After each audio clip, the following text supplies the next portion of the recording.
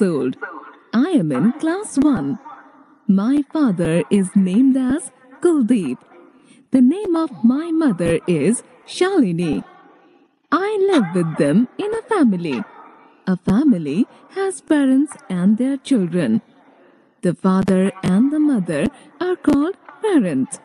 Brothers and sisters born to parents are their children. Some families are small. Some families are large. Small family. Everyone lives in a family. Parents and their 1 or 2 children make a small family. Large family.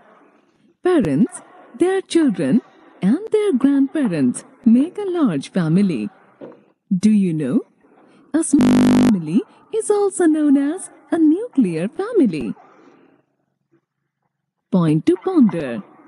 Every family is different. Some families may have parents but no children.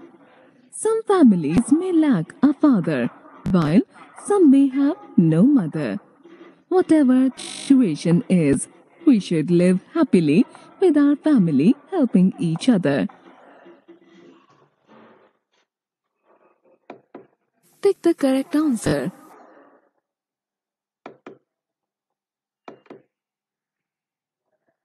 Chapter 2. Wonderful Human Body. All are humans. Every human has a body. The body may be young or old. It may also be thin or fat. A body is made up of different parts. Every part has a specific name.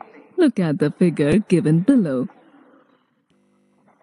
Eye, mouth, neck, thumb, fingers, stomach, knee, foot, hair, forehead, ear, nose, shoulder, chest, arm, upper limb, hand, lower limb, toes.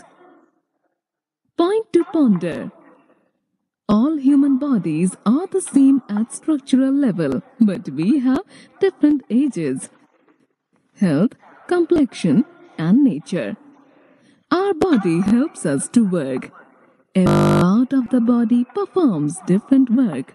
Working keeps a body healthy. Our arms, hands, and fingers perform different work. Our hands are very important body parts. Our legs and feet are equally important. They also perform very useful work for us. This is shown in the picture given below. Standing, kicking, jumping, walking, skipping, running. Sense organs. There are a lot of things around us. Different organs help us to know about them. These are called sense organs. Our body has 5 sense organs. These are eyes, ears, nose, tongue, and skin. The work of different sense organs are: our eyes help us to see. Our ears help us to hear. Our nose helps us to breathe. It also helps us to smell. Our tongue helps us to taste. It tells us whether the thing is sweet or sour. Our skin helps us to touch and feel. It tells us whether the thing is hot or cold.